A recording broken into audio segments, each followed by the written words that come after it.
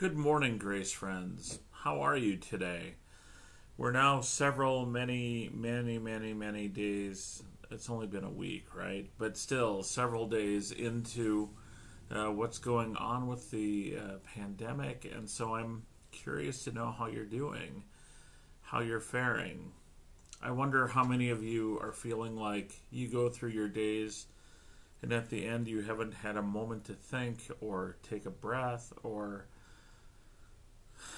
just consider all that's kind of going on around you. This is totally normal, but it's certainly an effect of going through something like a pandemic. So please know that you are not alone. Let me say this again. You are not alone. I'll get more into that in just a few minutes. But I want to give you some updates, the latest information. If we were on TV, it would say Grace Lutheran Church Special Bulletin or something. Starting next week, the church will be on, the building itself will be on lockdown. And what that means is that all of your staff, the building will be locked, but the staff will be working remotely. If you have a need, what you can do is call the church number 320-679-1062, and during the day that phone call will be routed to Leah's cell phone, and at night it will be routed to my cell phone. This is true week or weekend, no matter the hour. You will be your call will be taken, and we'll be able to have conversation. And if there are ways that we can walk alongside of you, of course we will. I also wanted to say that so this coming Sunday at 8 a.m. I will be on live, Facebook Live, and I'll do a condensed service. The plan right now is that my 5-year-old is going to sing "This Little Light of Mine." We'll see if she actually does it, but I think it'll probably happen. And my wife will be taking part a little bit in the service, but I'll be preaching and leading worship, a condensed service, because people's attention spans are not so much, especially online. So please know that I will be here then. And starting next week, Mondays and Wednesdays at 1:30 p.m., I will be doing a Facebook Live. On Mondays, I will do just some announcements if there are any, but then connecting and then doing a brief message. On Wednesdays at 1:30, I'll be on again, and in that time, I'll do a longer sermon. That will be the Lenten midweek sermon, and I'll do a little condensed worship with that as well. On Tuesdays and Thursdays, the plan is to have Kelly do a children's message. We're still working some of the details out on that, so we will keep you posted on how that's going to work. When I'm with you on Monday, I'm assuming I'll have greater detail for you on that. Confirmation students, the plan is that we would meet with you probably on Wednesday night over Zoom and or Facebook Live. So be aware of that as well. All the details are sort of forthcoming. Last night we had a meeting here, well, on Zoom. I was here. I was sitting right where I'm sitting now. Had a meeting over Zoom with people from council, from your personnel team, from your finance team, personnel, finance, and one other team. Oh, I can read it. Wait. Finance, personnel, and, oh yeah, the staff. And in this meeting, we kind of talked about this plan going forward. It's possible, given the CDC recommendations, that nothing as we have known it will probably take place in the same way this year, including maybe Holy Week and Easter Sunday. So we will still be live on Facebook, but it might be that because of the recommendations, we're just going to be doing things a little differently. Please stay tuned. And know that your staff, your council, your personnel, your finance team, really everyone, worship and music team, all of us are deeply committed to caring about and for you and praying with and for you in this time. I think that's what I want to say for now. That's what I want to say for now about all of these things. So before I move into the message, I'd like you to take just a moment and do this with me. It seems strange, but it's good.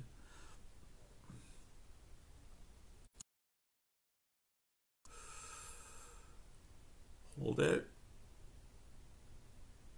and let it out. Again, deep breath. Hold it. Let it out. I invite you to stop and do that several times a day as things come flying at us in quick and crazy times, to just take a moment to take a breath and do one more thing. Stretch out your arms, either up or out. These things are helpful as well.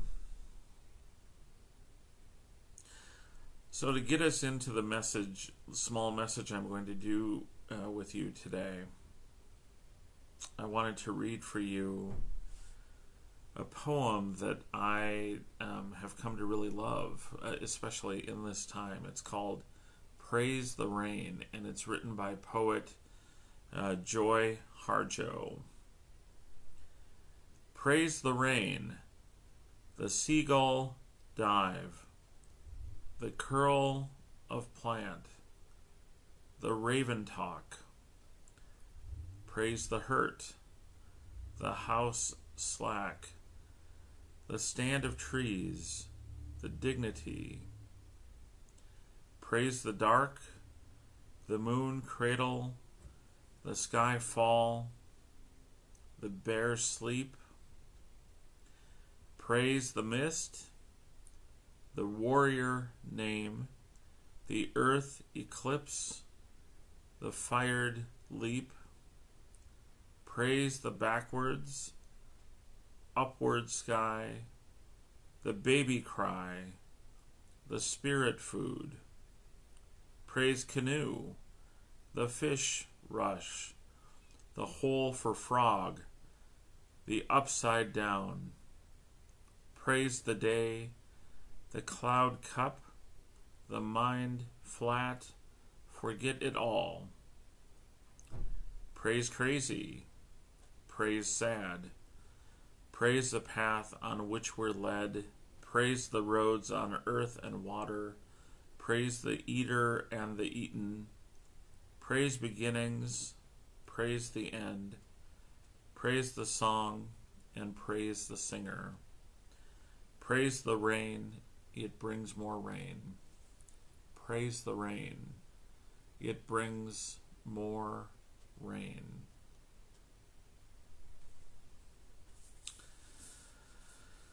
In the Gospel of John, the 14th chapter, Jesus begins his farewell tour, by which I mean he's saying goodbye to everybody and everything before his crucifixion. And undoubtedly and understandably, the disciples, each and every one of them, and each and every person to whom he says goodbye, responds with a bit of confusion and It feels like they misheard him or misunderstood him, or maybe Jesus was just out of his mind that day. It happens. Things happen like that. And yet Jesus says that he is going to die and to be raised from the dead. But when you hear shocking news, when you are about to enter uncharted territory, you might not hear the second part of that if you're the receiver of those words. Jesus promises many things in this chapter 14 of John's Gospel. One of the things he promises is this: I will not leave you orphaned. Again, I will not leave you orphaned. I wrote about this in the local Mora Times for this week. And if you want to read 500 words of what I have to say about that, please do so, and I hope you will. And I hope you'll share it with those who, in your lives, who might want or might need these, but who may not be in this area, or might be in the area but don't receive the paper. But I wanted to spend a few minutes with you to think about what might it mean for us to follow one who makes such a promise. What does it mean to be a disciple of Jesus when Jesus says he will not leave us orphaned? I suppose in some ways it brings an immense amount of relief. Just an immense amount of relief.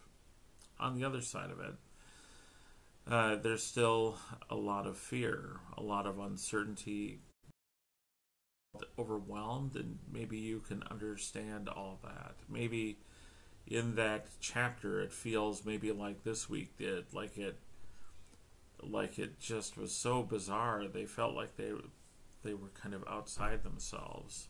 Maybe you're there too, with the original disciples. I will not leave you orphaned is a word that comes to us from our Lord as one who has walked alongside of us, one who has named us and claimed us in the waters of baptism, one who has promised that come hell or high water, come pandemic, or everything closed down, come all of that, Jesus is still with us. Jesus is still with you. It's been fun to watch my daughter kind of come into the English language over the course of the last year and a half, and to not only figure out what words mean, but also how words feel in her mouth. And so it is often the case, even still, if we say a word or a phrase or a sentence that seems strange to her, she will repeat it. Pardon me for just a second. I apologize.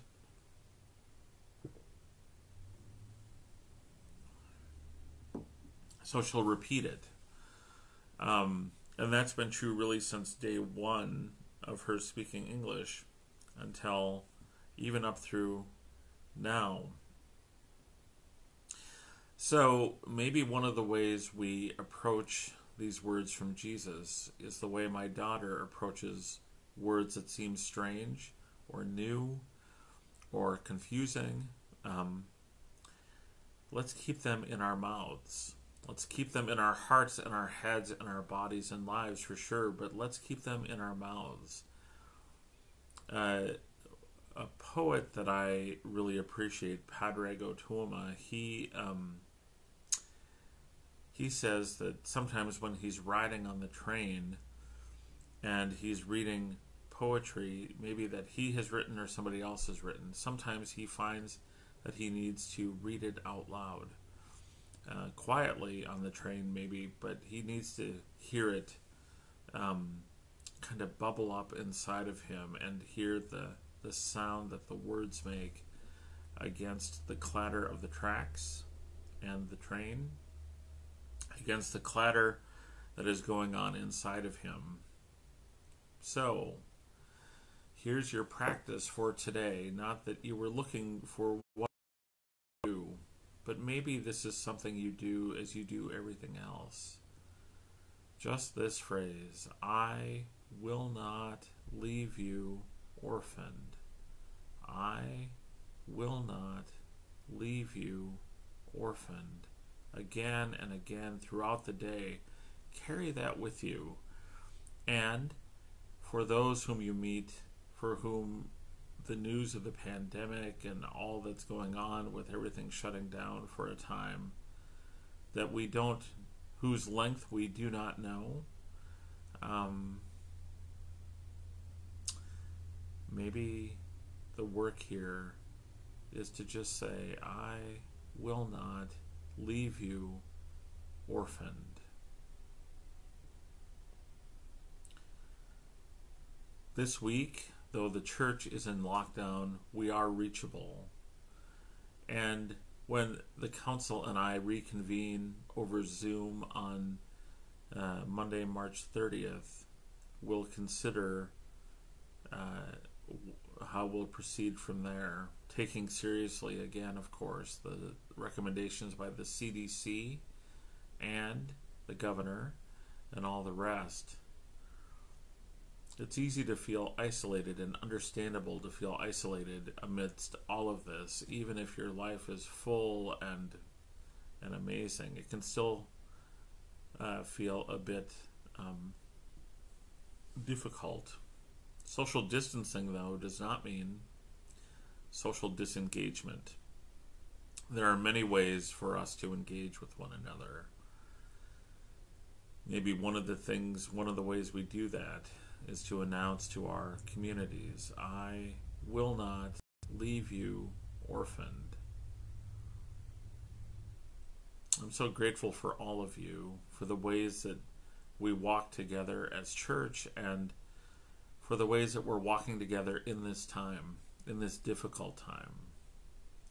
Please continue to keep us, your staff, and council and teams in your prayers. Please continue to support the ministry that we're doing in Christ's name through your financial gifts, which can be sent to us by snail mail or also electronically. Please walk alongside of us as we walk alongside you, as together in Christ we walk alongside the world. Let us pray.